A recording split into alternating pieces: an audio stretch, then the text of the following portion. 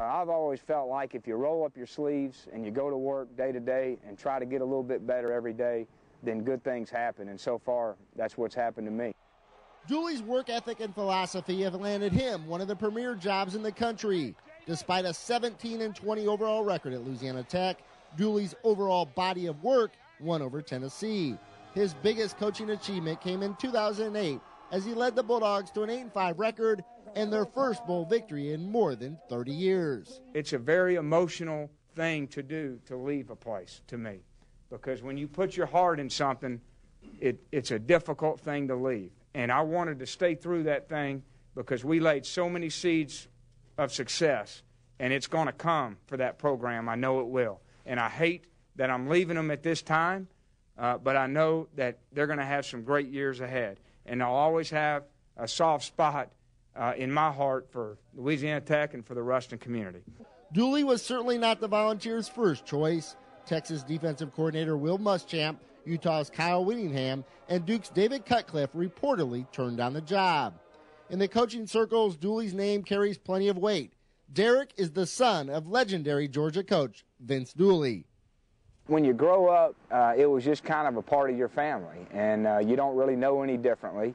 You read about your dad on the newspaper, you hear about him on the radio, and it's just kind of a part of your life.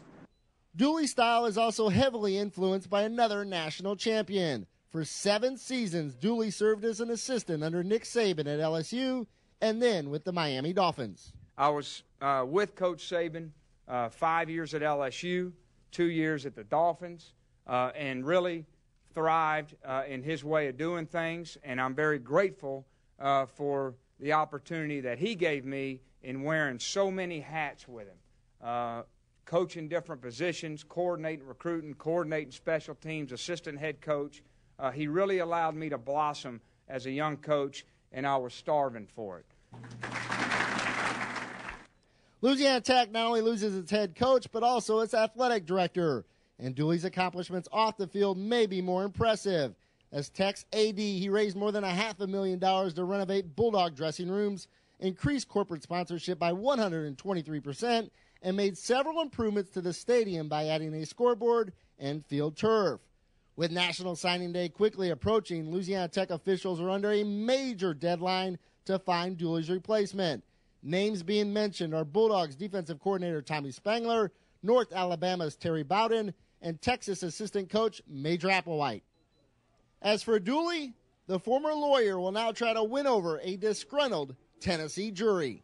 And I think it's a great lesson in life that what happened.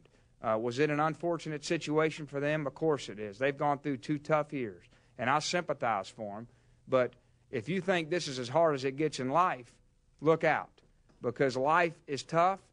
You're going to get knocked down a bunch, and the quicker you learn to deal with how you react to it and dust your britches off and move forward, then the quicker you're going to lead to happiness. And I have a lot of confidence that the team is going to move forward, because we're going to move forward and not dwell on what happened. Aaron Dietrich for CST Tonight.